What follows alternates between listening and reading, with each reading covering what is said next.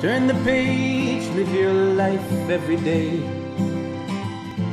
Don't let anybody. Hey, Mike Foster here. How you doing? Today, I'm going to talk about accountability. What does that mean to you? Being accountable, what does that mean? Does it mean adding numbers up? No, that's being an accountant. But they need to be accountable. They put the wrong numbers down there. Let's talk about that.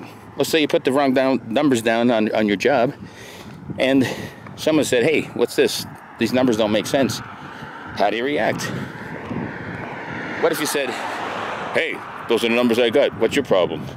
Well, I re-added them. I don't think they make sense. Hey, what do you want me to do about it? I was in a rush. I had to get it done. Okay, but it's wrong. Geez, why are you so critical? That's not being accountable. That's not accountability. Let's redo that. Hey, thanks for this spreadsheet, but I think there's something going on with it. Yeah, what? Where? Oh, man, I see it. Sorry, let me fix that ASAP, and I'll get it right to you. STAT. Stat. That's being accountable. Owning up to your mistakes and fixing them. Boy, what's so hard about that? Well, you'd be surprised. You look around today, every walk of life, people aren't accountable. And it creates havoc, it creates incompetence, it creates a negative society. And sometimes I think we're heading that way. Especially when you look at politicians, the ones that are accountable, you can tell. The ones that aren't use terms like fake news. Need I say more? Being accountable and having accountability goes a long way toward being successful. Because part of being accountable is understanding that you need to do something and you need to see it through. And if the feedback says you're not, then that feedback's precious. It's going to make you better, stronger, smarter, more competent, more accountable.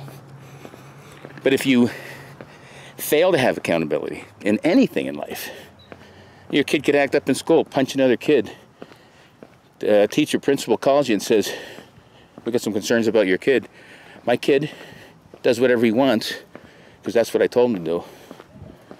Well, the end result was blah, blah, blah. Where's the accountability? Because nobody likes blah, blah, blah. But you know what I'm saying.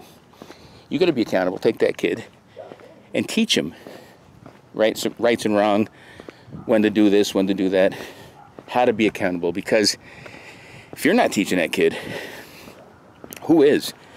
Don't lay that crap on the teacher. They're doing the best they can, but you created that little monster. Make him accountable. But maybe look in the mirror. Start with yourself. Hey, this is a tough talk.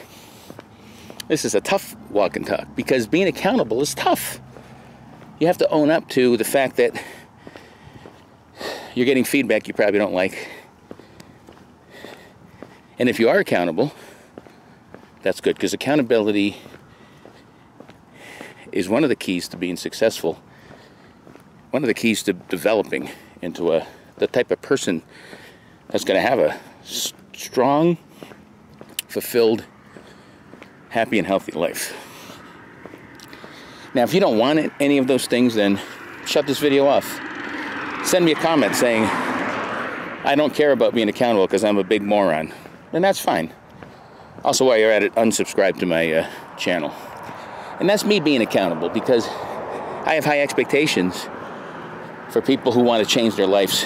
So I'm going to tell you how to do it. It's up to you to do it. It's up to you to what? To be what? To be accountable. I always try to be. That dog's being accountable. So think about it. And I don't know what's happening. I think they're having like a meeting. For more videos like this, check out Live Life 365. Subscribe to my YouTube channel by the same accountable name. Until next time. Peace. Right into the sun. Live life 365.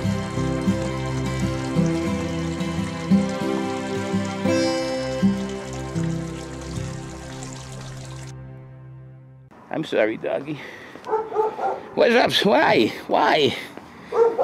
Why? And speaking of accountability, whose job is that to be accountable? The dog or the owner? You know that. The pet shop. Of course, the owner. More of the same stuff.